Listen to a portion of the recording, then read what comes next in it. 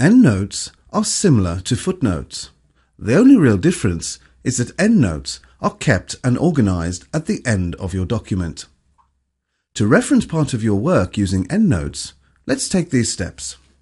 First, select the References tab on the Office ribbon.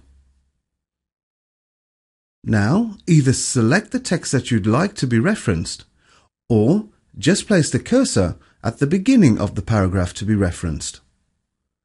Now, let's click Insert Endnote in the Footnote section of the ribbon. A number is placed next to the referenced text, and you should type in the reference in the Endnotes section at the end of the document. To keep a document containing multiple endnotes up to date, you don't need to do anything special.